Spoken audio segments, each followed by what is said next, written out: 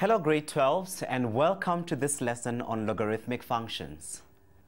A logarithmic function is an inverse of an exponential function. Remember that in an inverse function, the x and y change positions. Let's explore this a little more. Here is the exponential function. Y is equal to a to the power of x.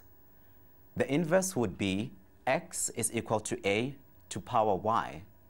To make y the subject, we express the function in logarithmic form.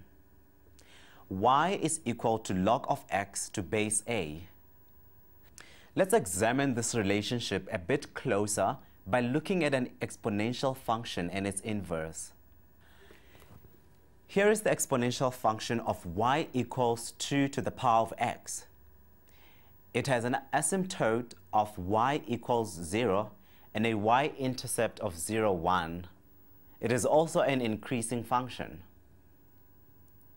This exponential function is a relatively easy one to plot. Let's find its inverse now. The original function was y equals 2 to the power of x. The inverse would be x equals 2 to the power of y.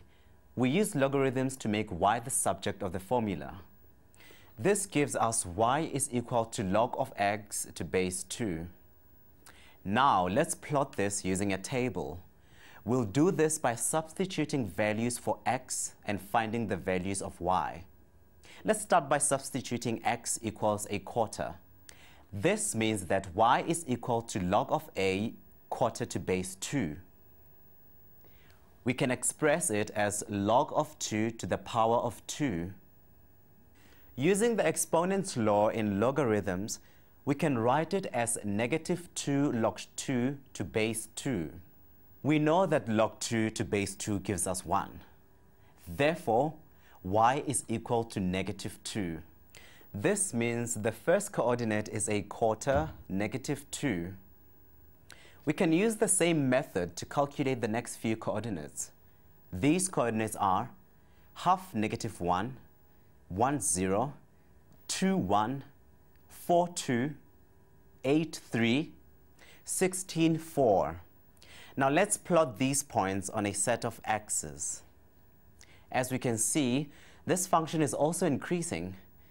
It has an asymptote of x equals 0 and an x-intercept of 1, 0. Let's draw a conclusion about the base and the shape of the graph. This graph has a base of more than 1 and is increasing. This means that when the base is more than 1, the logarithmic function will increase. Let's look at a logarithmic function with a base of a half. We can see from this function that when the base is between 0 and 1, the graph will decrease. There are some other properties we should know about in logarithmic functions. The domain of a logarithmic function is all positive real numbers. It is never 0 or negative. The range of the logarithmic function is all real numbers. And x equals 0, otherwise known as the y-axis, is the asymptote of the logarithmic function. Now let's use our first logarithmic function to answer a question. The first question asks, for which values of x is g of x less than or equal to 0? The question requires us to look for values of x values below the x-axis. The x values that are below the x-axis are between 0 and 1. So our answer is 0 less than x less than or equal to 1. We cannot include 0 in the inequality as this is the asymptote. Let's try another question together. Determine the asymptote of f if f of x is equal to g of x minus 2. X minus 2 represents a horizontal shift of 2 units to the right, so our asymptote and all other coordinates will move 2 to the right. F has been plotted on the same set of axes as g. We can see that the asymptote has also moved 2 units to the right. The asymptote for f is x equal to 2. Did you notice that the x-intercept also moved? It's now 3, 0. Now let's try to find the equation of a plotted logarithmic function.